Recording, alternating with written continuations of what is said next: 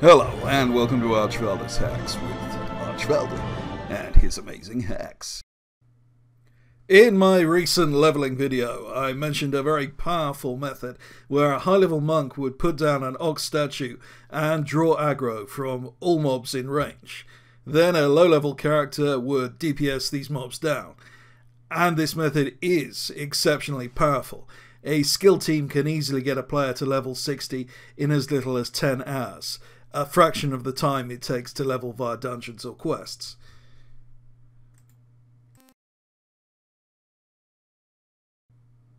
Now, while this method has proven very popular, some expressed dissatisfaction that this technique was only accessible to multiple players or players with a second account. Now, that's not actually the case. It is possible to do this with one account, and this short video will show you exactly how to do this.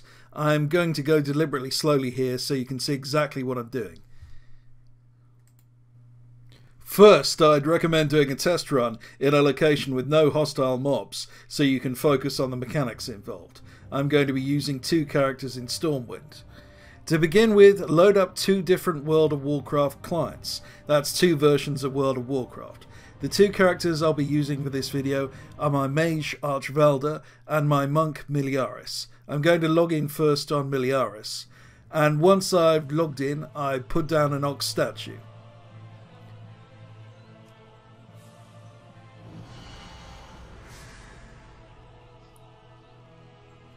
Now, I switch over to the second client and log in on Archvelder. Note that this is on the same account. Also note that we don't log out on Miliaris, we just log straight in on Archvelder.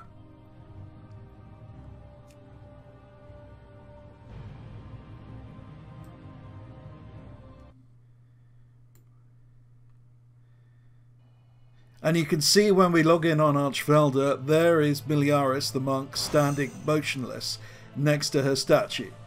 Now, we can't control Miliaris at all. We see her as we would see any other player or NPC from the perspective of Archvelder. If you look at the client we used to log in on Miliaris, you see this error message, but it's not important, just ignore it. What matters is that Miliaris' form and her statue remain in the game world, motionless, for 1 minute.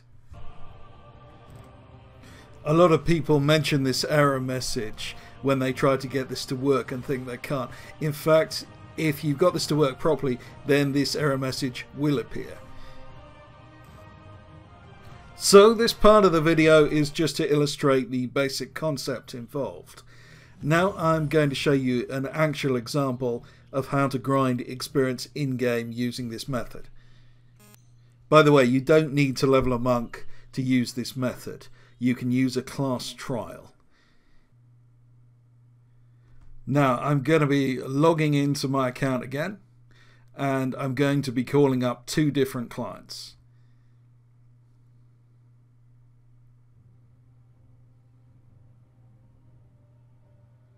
Now this time I'm going to log in on my monk Salathis.